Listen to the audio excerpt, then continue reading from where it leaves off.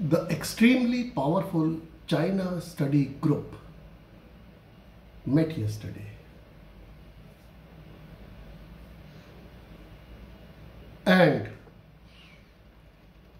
took a slew of decisions with regard to China, how to deal with China. Now, what are those decisions? We have to wait and watch. But let me give you a sneak peek. I am Rajeev Sharma, friends. Now, first of all, let's talk about China Study Group. China Study Group is a very powerful classified body. It was raised in 1975 by the then Prime Minister Indira Gandhi. And it is chaired by the National Security Advisor, present. At that time there was no National Security Advisor. So now the practice is that China Study Group is presided over, chaired by the National Security Advisor, that is currently Ajit Doval. Now it has all top bureaucrats in the civilian setup and the military setup as its members, particularly Foreign Secretary, Home Secretary, Defense Secretary, Cabinet Secretary. So the role of China Study Group is to advise the government of India on matters related to China. So one decision is to come down more heavily upon China after Chinese intransigence in refusing to budge over the disengagement negotiations as far as their presence in eastern Ladakh is concerned. Chinese troops are 8 kilometers inside the Indian territory in eastern Ladakh and they refuse to get out. So now that winters are approaching and it's a long hot winter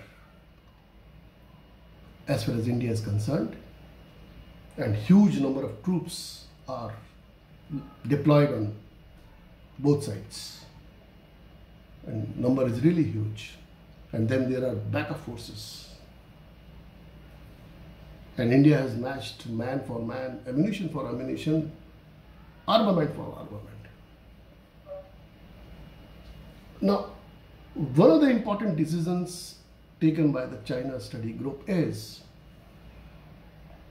to shut out China from more economic spheres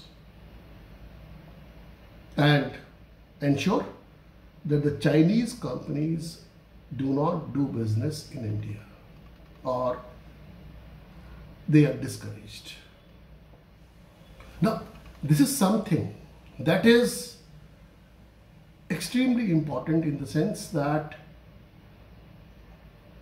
the world has stood up against China. US, UK, European Union, Canada, Australia, New Zealand. So there is no dearth of diplomatic support as far as India is concerned, and diplomatic support is coming from foreign quarters. And the Biden-Harris team, that is Joe Biden and Kamala Harris, those who are running for president and vice president of the United States of America in the November presidential elections, they have made it very clear that they are rooting for India, and if they come to office, one of their primary tasks will be to make the Indo-Pacific region stable and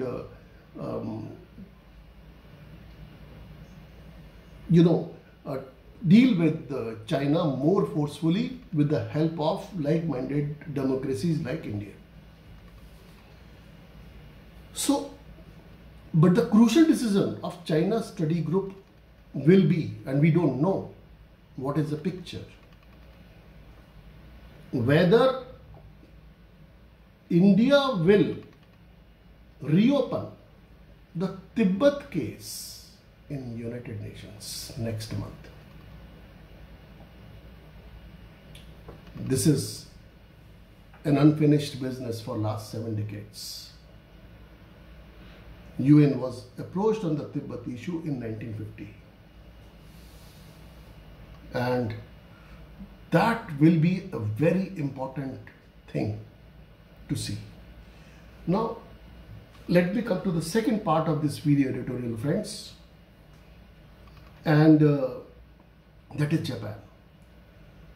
Now, India has to deal with China more stridently, more strongly, more forcefully, and in a manner that the Chinese realize that their actions are not without repercussions, not without consequences, not without costs.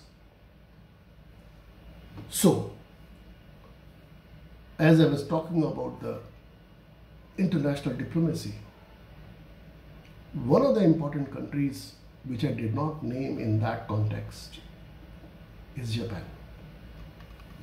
Now, India and Japan are going to have their next summit next month.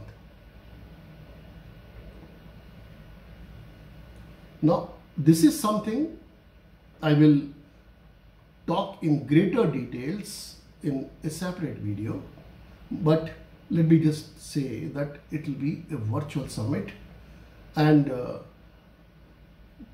definitely no prizes for guessing that the dragon will be in the room.